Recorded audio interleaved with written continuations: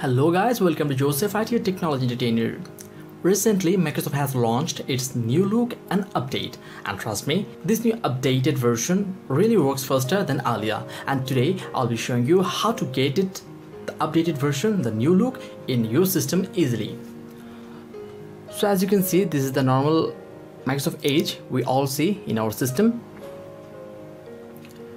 Okay, so I'm just going to change it to the latest version. You can also do it with Microsoft Edge, but I'm just going to do it with Google Chrome. It is not a problem. So on Google, I'm just typing latest Microsoft Edge, and from there simply going to the first link, that is download new Microsoft Edge browser. Yep, as you can see that the new Edge is looking like this logo, and it's asking me to download this for Windows 10. So simply clicking on that and accept. Okay, it's saying that my download will begin shortly, and it will give me a exe file of a smaller size, and from there the download and the installation will be started. Okay, start download.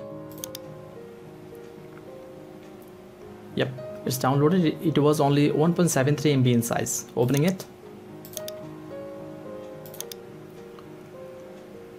and now it's being downloaded, and automatically it will be installed in my system. Just wait patiently until it gets done. Now, depending on the speed of your internet connection, it may take a little while. It's most probably done.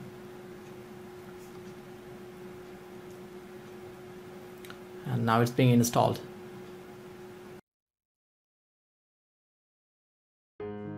Okay, it is completed. Now it will be appeared before us, and as you can see, it's now welcoming me to the new Microsoft Edge, and the previous logo, the new one. Okay, get started, and it's showing me some themes like this. Okay, I just like the black one, this one, but those were good too. However, just taking inspirational and confirm. Okay, close. And yep, as you can see, this is the final form of new Microsoft Edge, and this will be more faster. And trust me, I have tried this in my another PC, and I really found this to be speedy than earlier versions, and it's asking me to install the extensions it found from my system. Okay, I'm just going to install it. First of all, IDM, enable, and another one was, okay, it's just taking me to the extension bar. Okay, no problem. And now if I go to a little bit settings, as you can see there, it's a little bit looking like Google Chrome, the interface from the settings, favorites, history, downloads, and the hotkey is also like Google Chrome, Ctrl+Z, apps, extensions, and settings too. If I go there, okay, some tabs are there: profiles, privacy, appearance.